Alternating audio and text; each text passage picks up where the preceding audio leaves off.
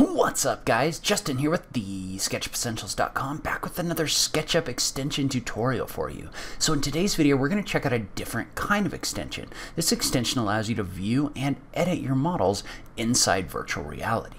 So let's go ahead and just jump into it. So a lot of you know that I'm a big fan of virtual reality. I've upgraded all my hardware and I consistently use my Oculus Rift headset for gaming, as well as occasionally using it for architectural visualization. So in this video, we're going to check out VRSketch, which is quickly growing to be one of my favorite VR apps for SketchUp. VRSketch is actually an extension within SketchUp that allows you to not only navigate into your models, but actually create and edit geometry straight from inside your VR headset. So you can download the extension from within the SketchUp Extension warehouse, or by visiting TheSketchUpEssentials.com/VRSketch. It works for both the Oculus Rift as well as the HTC Vive. And the way it works is you install the extension within SketchUp, and then you open the model you'd like to view and click the button for Send to VR. This opens up the VRSketch window and allows you to send your model to your Oculus Rift headset. This kind of reminds me of the Lumion Link in that you're working inside a Unity window or a VR window, but it's linked back to SketchUp. So if you make changes within your model, things actually are reflected within VR, or if you make things from within VR, the changes are actually reflected within your model. So there's really two different ways you can experience your models, either from what's called the warehouse view, where you're standing in a warehouse building looking around your model like it's on a table in front of you, or by actually teleporting into your model, allowing you to experience your models at true scale. Movement can be controlled either by using the two grip buttons to rotate around your model, or once you teleport into your model, there's a 90-degree right and left snap turn, which makes the experience really comfortable. It's really easy to teleport into a spot and then rotate to the left or right. And again, this is a very comfortable experience even for someone like myself who's been known to suffer from some VR motion sickness in the past. Performance seems to work really well. I took an unoptimized 3D warehouse model and brought it into VRSketch and didn't have any issues. I can tell you that it's a little bit of a surreal experience actually stepping into a model that I've done renderings from in the last week. So being in this room, because I'd done some different like Inkscape rendering things in the room, it was very strange to actually be inside the room that I'd actually rendered before, but it was a very cool experience.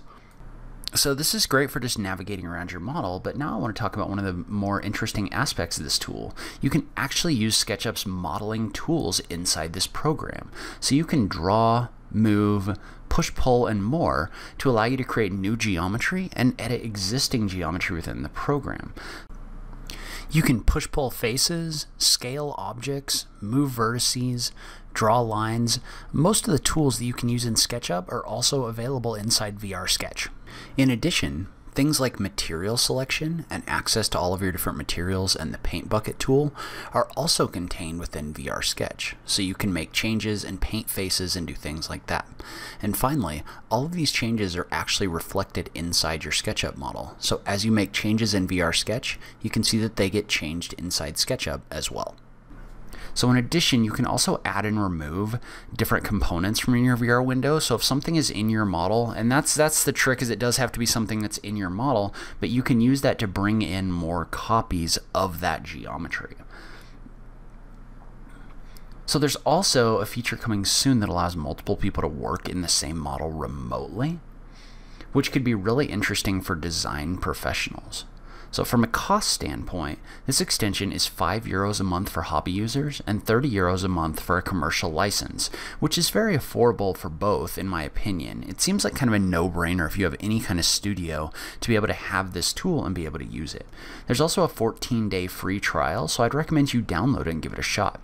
You can find more info about VRSketch at TheSketchUpEssentials.com/VRSketch.